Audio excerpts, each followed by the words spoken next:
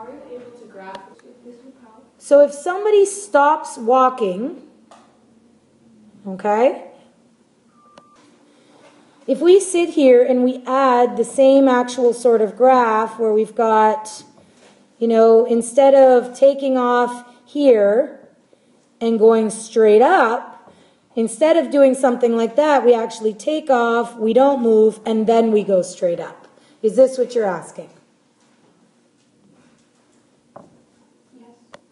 If we're going to actually graph a velocity as a function of time, graph of this position as a function of time, okay, I'm going to graph the exact same graph but in a different color on the same graph, okay? So from here to here, if let's say this is 0 and this is negative 0.5 and this is 5, this is, oh, I don't know, that's not really well divided, but let's say this is 10, and this is 15, 20 is here, and 25 is over here, okay? Let's say, if I'm graphing my velocity as a function of time graph of this position as a function of time, okay, what would my velocity be from 0 to 5 seconds?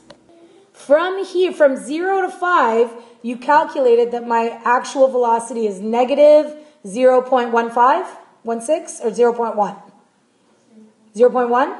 We good with that? Okay. So 0.1 would actually be from here to here. This is my velocity at that time. Okay?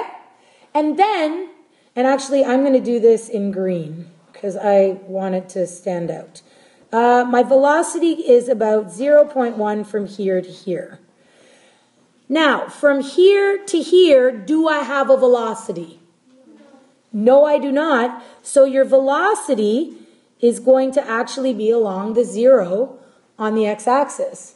Okay, there is no velocity. So in green, we have velocity as a function of time, just so you know.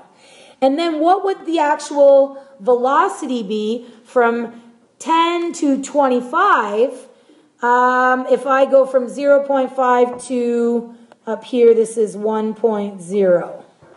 Okay, what would my velocity be here?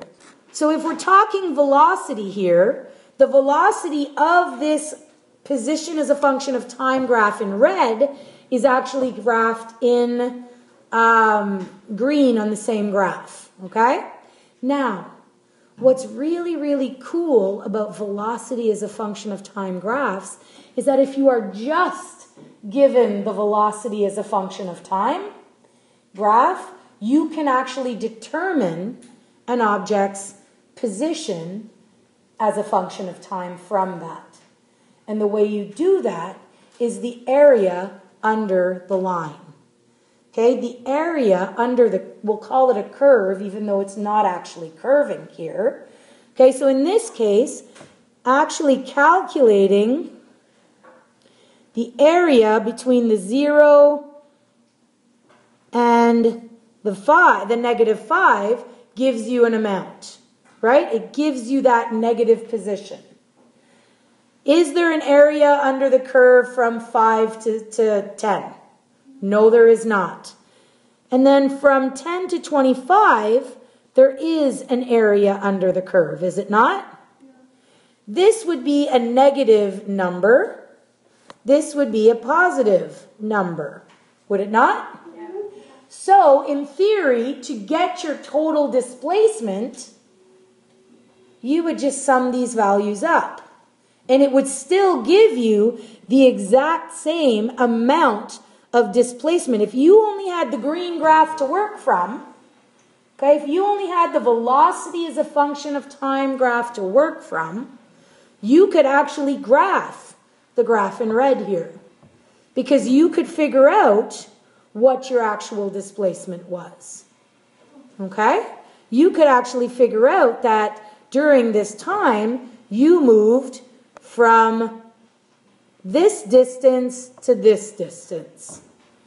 Because all of this minus this will give you from 0 to your final displacement.